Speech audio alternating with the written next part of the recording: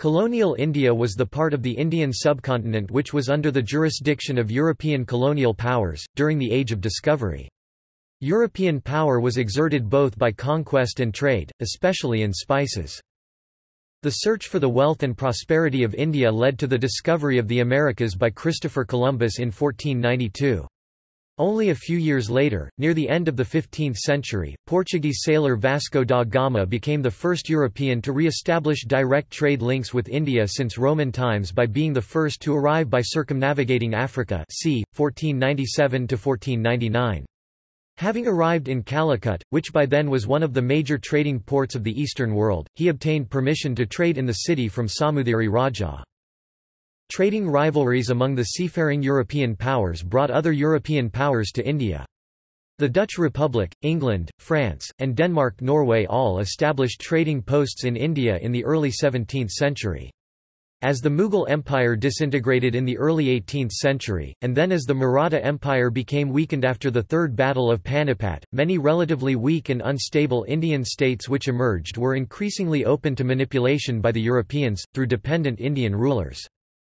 In the later 18th century, Great Britain and France struggled for dominance, partly through proxy Indian rulers but also by direct military intervention. The defeat of the redoubtable Indian ruler Tipu Sultan in 1799 marginalized the French influence. This was followed by a rapid expansion of British power through the greater part of the Indian subcontinent in the early 19th century. By the middle of the century, the British had already gained direct or indirect control over almost all of India. British India, consisting of the directly ruled British presidencies and provinces, contained the most populous and valuable parts of the British Empire and thus became known as the jewel in the British crown. Portuguese.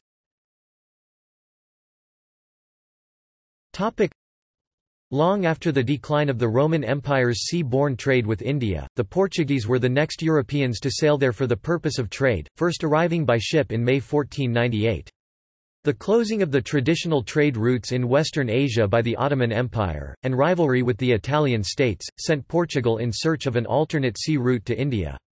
The first successful voyage to India was by Vasco da Gama in 1498, when after sailing around the Cape of Good Hope he arrived in Calicut, now in Kerala. Having arrived there, he obtained from Samudiri Raja permission to trade in the city. The navigator was received with traditional hospitality, but an interview with the Samudiri failed to produce any definitive results. Vasco da Gama requested permission to leave a factor behind in charge of the merchandise he could not sell. His request was refused, and the king insisted that Gama should pay customs duty like any other trader, which strained their relations. Though Portugal's presence in India initially started in 1498, its colonial rule ranges from 1505 to 1961. The Portuguese Empire established the first European trading centre at Kollam, Kerala. In 1505 King Manuel I of Portugal appointed Dom Francisco de Almeida as the first Portuguese viceroy in India, followed in 1509 by Dom Afonso de Albuquerque. In 1510 Albuquerque conquered the city of Goa, which had been controlled by Muslims. He inaugurated the policy of marrying Portuguese soldiers and sailors with local Indian girls, the consequence of which was a great miscegenation in Goa and other Portuguese territories in Asia. Another feature of the Portuguese presence in India was their will to evangelize and promote Catholicism. In this, the Jesuits played a fundamental role, and to this day the Jesuit missionary Saint Francis Xavier is revered among the Catholics of India. The Portuguese established a chain of outposts along India's west coast and on the island of Ceylon in the early 16th century. They built the St. Angelo Fort at Kannur to guard their possessions in North Malabar. Goa was their prized possession and the seat of Portugal's viceroy. Portugal's northern province included settlements at Daman, Diu, Chaul, Bacame, Salsette, and Mumbai. The rest of the northern province, with the exception of Daman and Diu, was lost to the Maratha Empire in the early 18th century. In 1661 Portugal was at war with Spain and needed assistance from England. This led to the marriage of Princess Catherine of Portugal to Charles II of England, who imposed a dowry that included the insular and less inhabited areas of southern Bombay, while the Portuguese managed to retain all the mainland territory north of Bandra up to Tana and Bassein. This was the beginning of the English presence in India. Dutch.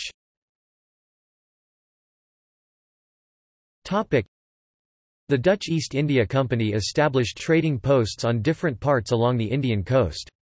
For some while, they controlled the Malabar southwest coast, Palappuram, Cochin, Cochin de Baxo, Santa Cruz, Keelan, Koilan, Kannanur, Kundapura, Kayamkulam, Panani, and the Coromandel southeastern coast, Golconda, Bimunaputnam, Kakinada, Palakkal, Pulicat, Parangipatai, Negapatnam, and Surat 1616 to 1795.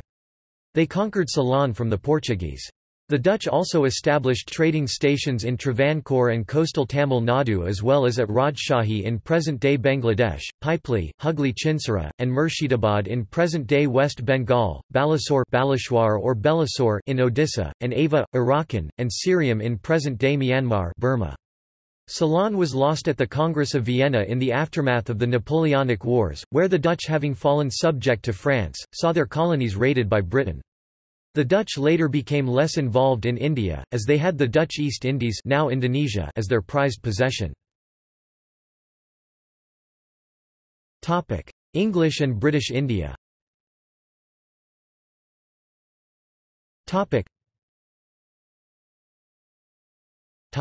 Rivalry with the Netherlands. At the end of the 16th century, England and the United Netherlands began to challenge Portugal's monopoly of trade with Asia, forming private joint stock companies to finance the voyages, the English later British East India Company, and the Dutch East India Company, which were chartered in 1600 and 1602 respectively. These companies were intended to carry on the lucrative spice trade, and they focused their efforts on the areas of production, the Indonesian archipelago and especially the Spice Islands, and on India as an important market for the trade.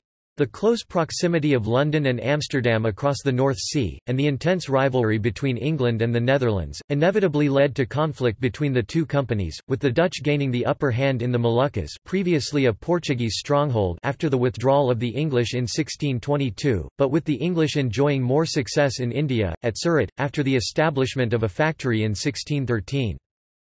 The Netherlands' more advanced financial system and the three Anglo-Dutch wars of the 17th century left the Dutch as the dominant naval and trading power in Asia. Hostilities ceased after the Glorious Revolution of 1688, when the Dutch Prince William of Orange ascended the English throne, bringing peace between the Netherlands and England.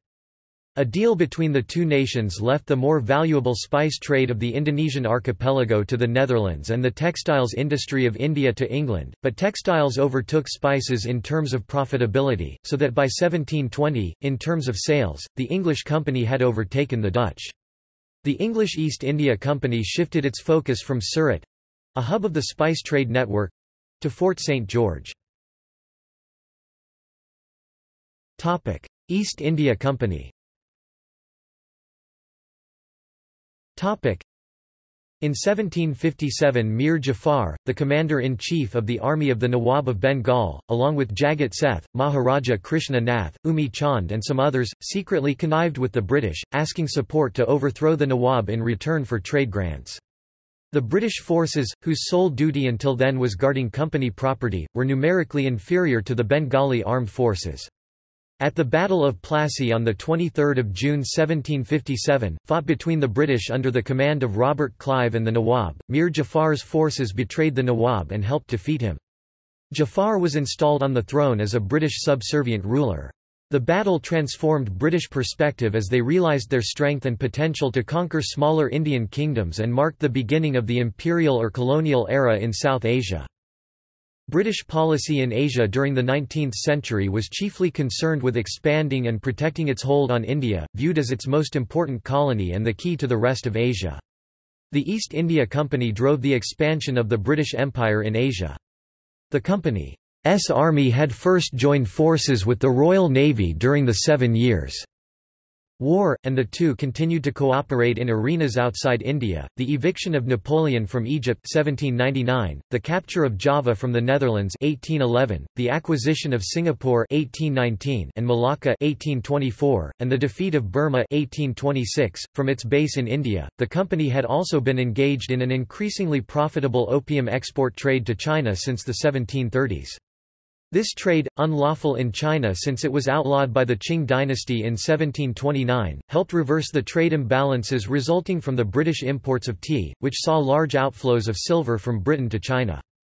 In 1839, the confiscation by the Chinese authorities at Canton of 20,000 chests of opium led Britain to attack China in the First Opium War, and the seizure by Britain of the island of Hong Kong, at that time a minor settlement. The British had direct or indirect control over all of present-day India before the middle of the 19th century. In 1857, a local rebellion by an army of sepoys escalated into the Rebellion of 1857, which took 6 months to suppress with heavy loss of life on both sides. Although the loss of British lives is in the range of a few thousand, the loss on the Indian side was in the hundreds of thousands. The trigger for the rebellion has been a subject of controversy. The resistance, although short-lived, was triggered by British East India Company attempts to expand its control of India. According to Olson, several reasons may have triggered the rebellion. For example, Olson concludes that the East India Company's attempt to annex and expand its direct control of India, by arbitrary laws such as doctrine of lapse, combined with employment discrimination against Indians, contributed to the 1857 rebellion. The East India Company officers lived like princes, the company finances were in shambles, and the company's effectiveness in India was examined by the British Crown after 1858. As a result, the East India Company lost its powers of government and British India formally came under direct British rule, with an appointed Governor-General of India. The East India Company was dissolved the following year in 1858. A few years later, Queen Victoria took the title of Empress of India. India suffered a series of serious crop failures in the late 19th century, leading to widespread famines in which at least 10 million people died. Responding to earlier famines as threats to the stability of colonial rule, the East India Company had already begun to concern itself with famine prevention during the early colonial period. This greatly expanded during the Raj, in which commissions were set up after each famine to investigate the causes and implement new policies, which took until the early 1900s to have an effect. The slow but momentous reform movement developed gradually into the Indian independence movement. During the years of World War I, the hitherto bourgeois home rule movement was transformed into a popular mass movement by Mahatma Gandhi, a pacifist. Apart from Gandhi, other revolutionaries such as Bhagat Jatin, Khudiram Bose, Bhagat Singh, Chandrashekhar Azad, Surya Sen, Subhas Chandra Bose, and Prati Anant Pendiala were not against use of violence to oppose the British rule. The independence movement attained its objective with the independence of Pakistan and India on 14 and 15 August 1947 respectively. Conservative elements in England consider the independence of India to be the moment that the British Empire ceased to be a world power, following Curzon's dictum that, "While we hold on to India, we are a first-rate power. If we lose India, we will decline to a third-rate power." French.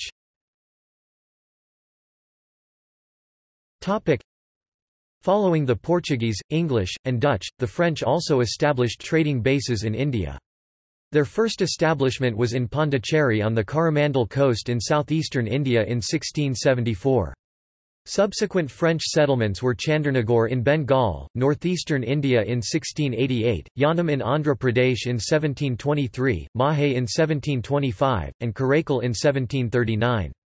The French were constantly in conflict with the Dutch and later on mainly with the British in India.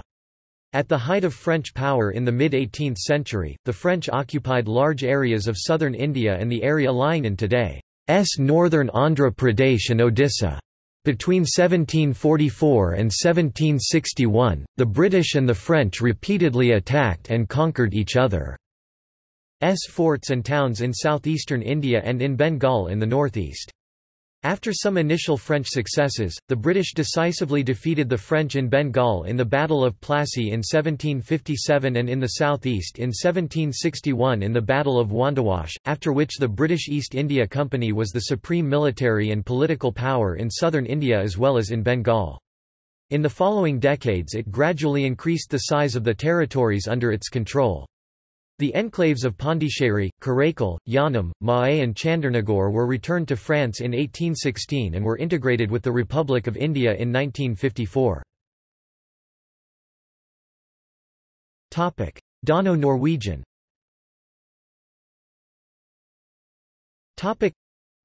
Denmark-Norway held colonial possessions in India for more than 200 years, but the Danish presence in India was of little significance to the major European powers as they presented neither a military nor a mercantile threat.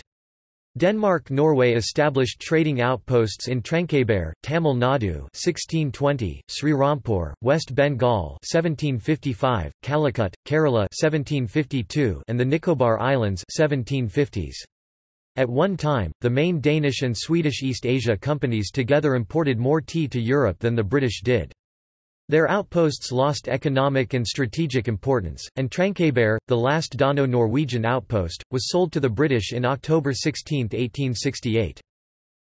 Other external powers. The Spanish were briefly given territorial rights to India by Pope Alexander VI on 25 September 1493 by the bull Dudum Siquidem before these rights were removed by the Treaty of Tordesillas less than 1 year later. The Andaman and Nicobar Islands were briefly occupied by the Japanese Empire during World War II. Wars. The wars that took place involving the British East India Company or British India during the colonial era: Anglo-Mysore Wars, First Anglo-Maratha War, Second Anglo-Maratha War, Third Anglo-Maratha War, First Anglo-Sikh War, Second Anglo-Sikh War, Gurkha War, Burmese Wars, First Opium War, India's First War of Independence, Second Opium War, First Anglo-Afghan War, Second Anglo-Afghan War, Third Anglo-Afghan War, World War I. See List of Indian divisions in World War I. Bombardment of Madras, World War II. See also. Notes. References. Further reading. Andrada, undated. The Life of Dom John de Castro, the 4th Viceroy of India. Jacinto Freire de Andrada. Translated into English by Peter Weich, 1664.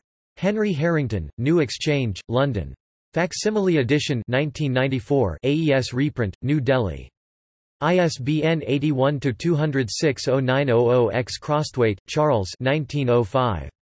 India, Past, Present, and Future. The Empire and the Century. London, John Murray. pp. 621–650. Herbert, William, William Nicholson, Samuel Dunn 1791. A New Directory for the East Indies. Gilbert and Wright, London. Panikkar, K. M. 1953. Asia and Western Dominance, 1498–1945, by K. M. Panikkar. London, G. Allen and Unwin. Panikkar, K. M. 1929, Malabar and the Portuguese, being a history of the relations of the Portuguese with Malabar from 1500 to 1663. Priolkar, A. K. The Goa Inquisition, Bombay, 1961. External links. List of archaeological remains of Dutch, Danish and Portuguese India settlements. Gateway.for India, British history.